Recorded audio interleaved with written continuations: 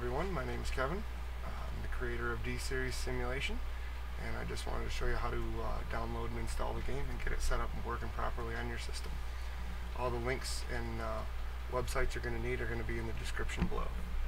Let's get started. Just go to devoted.com, and then you're going to click on D-Series, and then in the menu bar here you're going to see Downloads. Then you're going to click on Download D-Series Auto Installer. The full game and the free demo are the same download. So once you've downloaded that, you're going to have a zip file that's going to say D-Series and then the version number. Once you extract that, it will give you this D-Series installer. Simply double click that to install. Accept the software agreement, and then it's just going to put a brand new folder called D-Series into your program files. To uninstall the game, simply delete that D-Series folder from your program files and the thing is completely gone. If I was to hit this extract button, it would put all those folders and make a double copy, but I've already done that, so for the tutorial purposes we're just going to hit cancel, and if I was to click that, it would create this desktop icon. We double click the desktop icon, it brings you to your configuration settings. You've got input and graphics here for the two tabs. Graphics, any resolution that your video card is capable of using will be in this drop down menu. We're going to choose 1920 by 1200. Windowed mode, this checkbox will decide if the game plays in windowed mode or full screen. Be careful when it is in windowed mode. If you do use the X to close the game, it will not save your player preferences. So make sure to use the stop button on the inside of the game on the menu and save your player preferences that way. Graphics quality. There's 6 different choices ranging in level of detail, amount of shadows, anti-aliasing, vertical sync, all that good stuff. Input, simply double click, you've got your controller mapping, and then what all your stuff is on the left side here. It's got a nice little description. To set something up, let's say like for my handbrake button, double click it, hit the button on the joystick, and obviously right there, boom, number 4 comes up. Pretty straightforward. Other than that, when you're ready to start the game, hit play.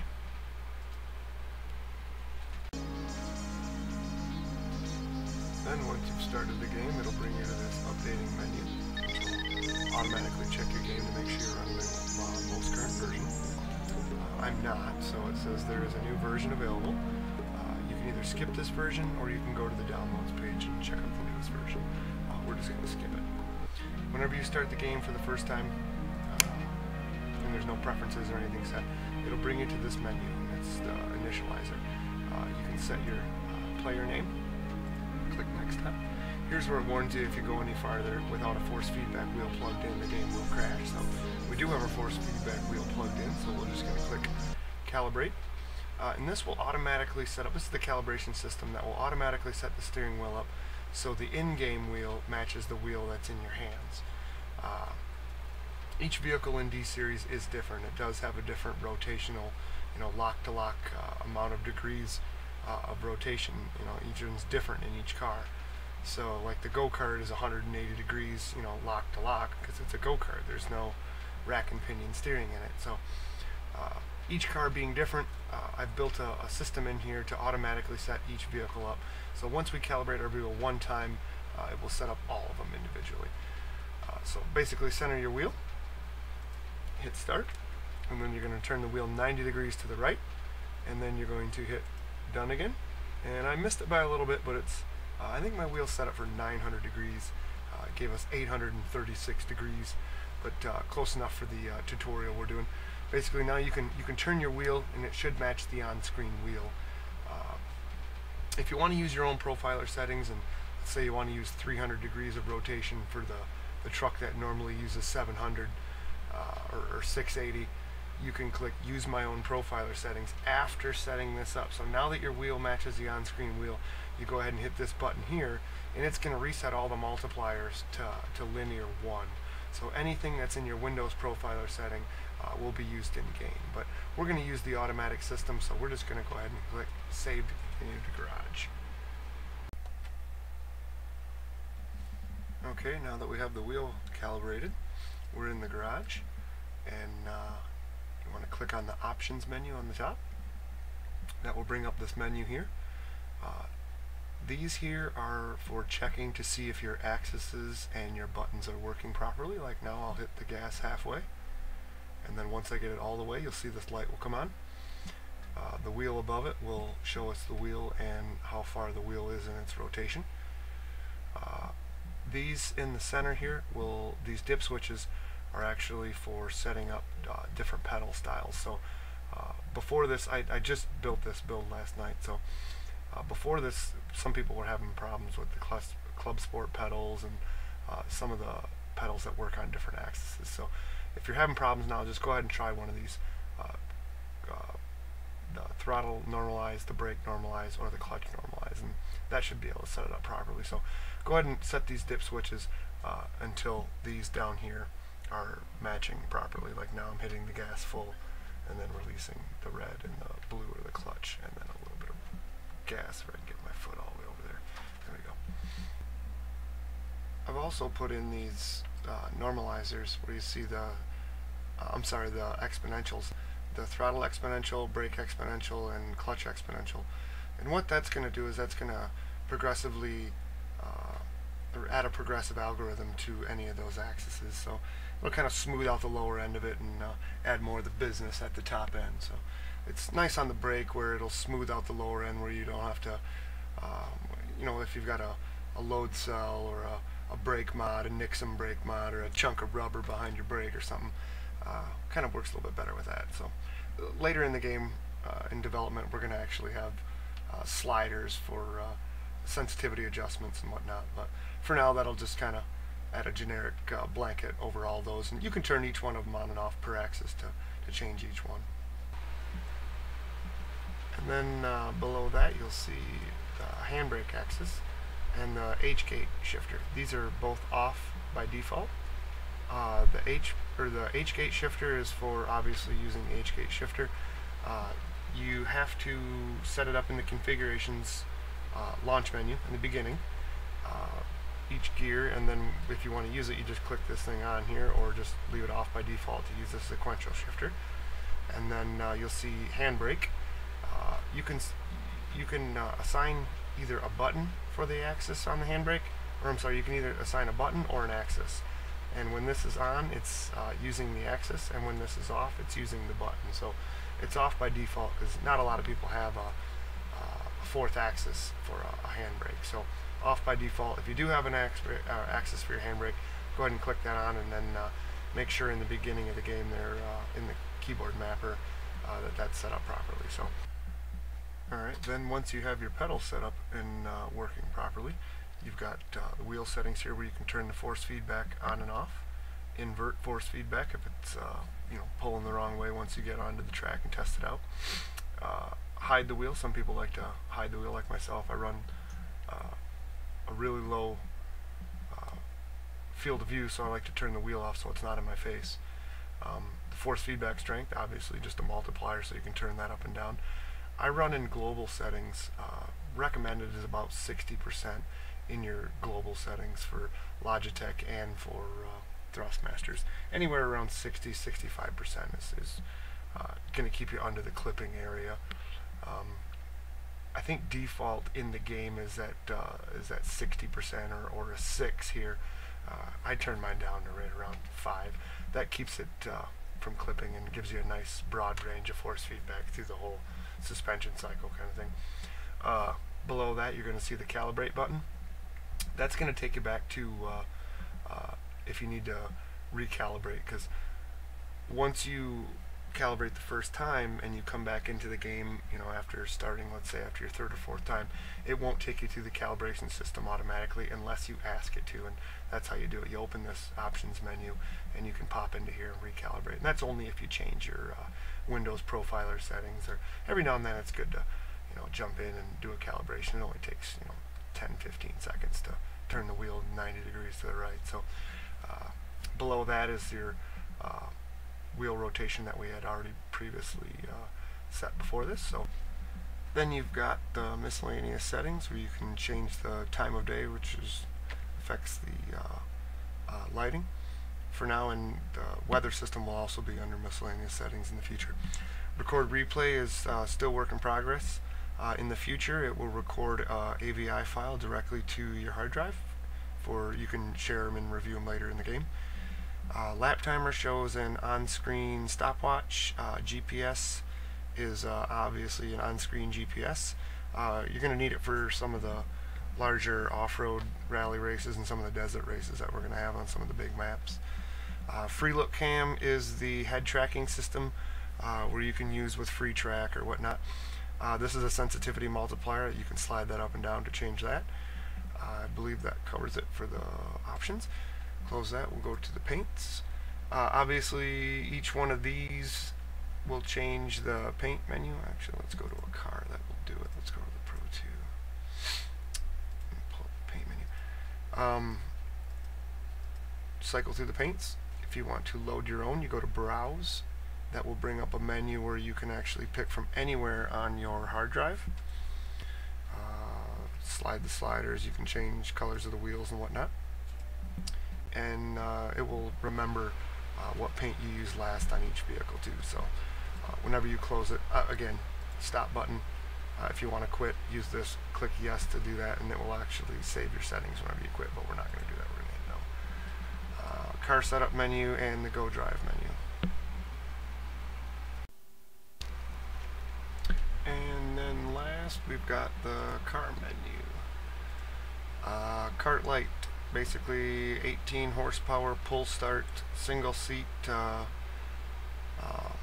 mini kart. The Kart Pro is 454 stroke, about 50 horsepower, 5-speed manual with reverse sequential transmission.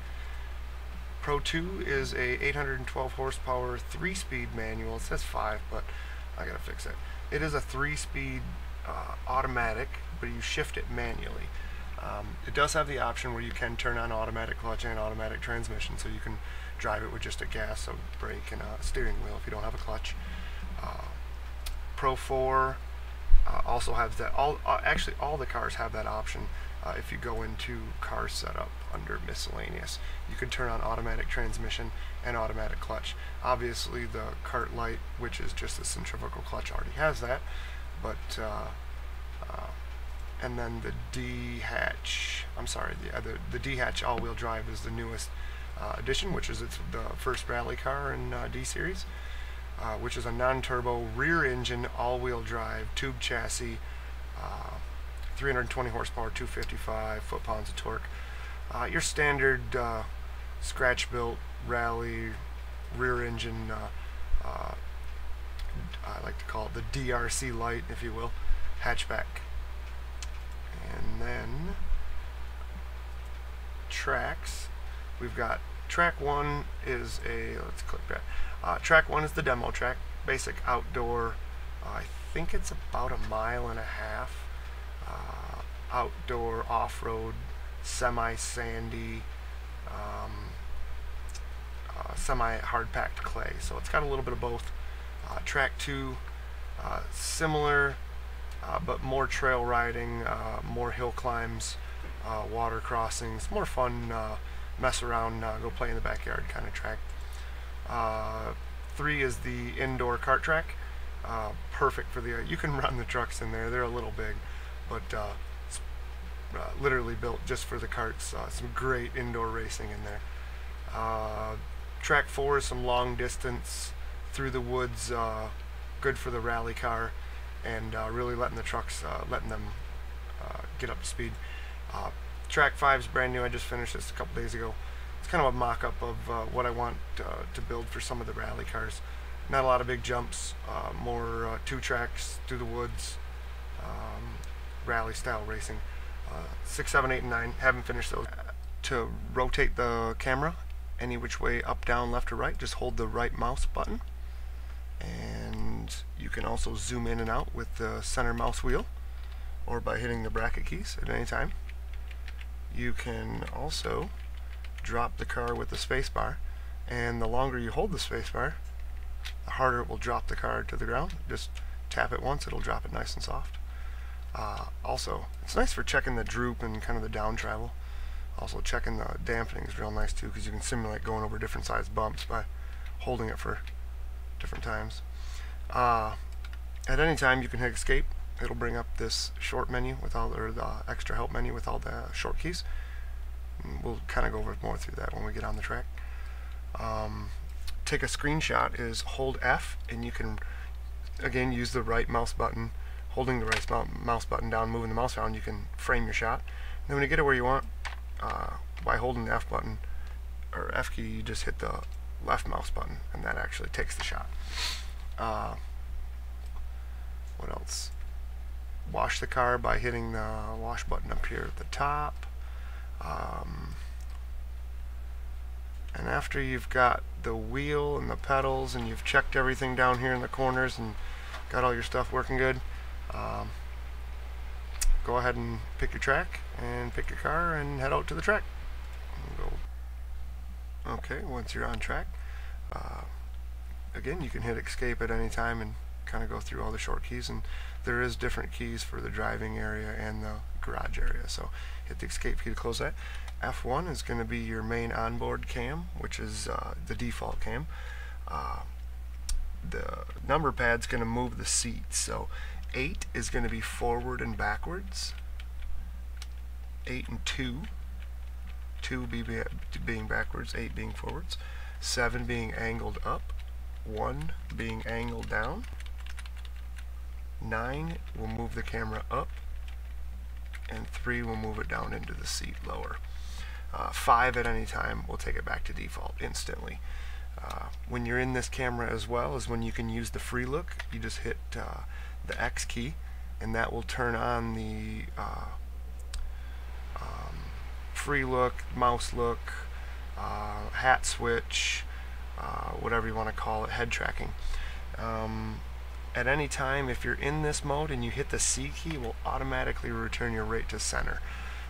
Hit the X key, it will go right back to where it was looking once again, but C will kind of automatically center you. It'll also make the look right and look left flat buttons, or whatever buttons you assign to the look right and look left, will work only in the F1 and the F5 keys, which is the triple rendering key. So let's go to key 2 now. Key 2 is hood cam, or I'm sorry, key F2. Key F3 is the roll bar cam. Key F4 is the orbit cam, which works exactly like the garage cam, where you can right click and swivel around, zoom in and out. F5 is the triple rendering, where it works exactly like the F1 key, the standard onboard cam, where you can 7 and 1 to angle up and down, 9 and 3 to go into the floor up towards the ceiling, 8 and 2 moving forward and backwards. But now it has an extra set of keys where the 4 and the 6 on the number pad will actually angle the side monitors correctly, so you can set that perfect field of view. And speaking of field of view, it's the bracket keys. And then we want to go to the F5, so the F6 key is going to be the TV cams, and this one's up on a big flagpole that's all the way on the other side of the track. While you're in F5 key, or I'm sorry, F6 key, which is the TV cam, whenever you're in this mode, you can actually hit the F7, which will bring up a picture-in-picture that you see down here in the corner, so you can drive from inside the truck while still watching the TV cams. So, about the only other things I can think of are anytime you get upside down or you get stuck somewhere, hit the R key, will automatically bring you back to the pits. The D key will automatically fix any damage. You see there, that has been done to the truck. It won't bring the fenders back on, though I blew those off hitting a couple trees just now. Turn the lights on is L. You see the lights out there. Turn them on and off is L key. What else? Oh yeah, the wheel force indicators. These are kind of like a debugging if you're testing and want to test some suspension setups. Hit the J key, and it will give you 4 keys to shows the weight on kind of like scaling a car, and gives you the weight at each corner. What else? Screenshot is the same, where you hold the F key. Starting the car is the I button, or you can also, in the beginning, you can map that to a key on your steering wheel or any button for that matter. I think that just about does it. Yep. Oh, to turn the GPS, you can hit T, and that turns the lap timer on. You can see it's already running. I've been doing a couple laps. Anytime you want to see your results, just hit the print slip. It will show an actual list of your last 25 laps. When you're done with 25, it will start deleting and redo the first 25. Let's see, we can close that. Hit the G key to bring up the GPS system. You can zoom in and out with these buttons here, or the number pad also works here. And zoom in and out. You can go from roaming mode back to tracking mode. Works just like any GPS you'd find in a car. And I believe that will about do it. There'll be more videos on car setups and fine-tuning the rest of the sim. Thanks for watching.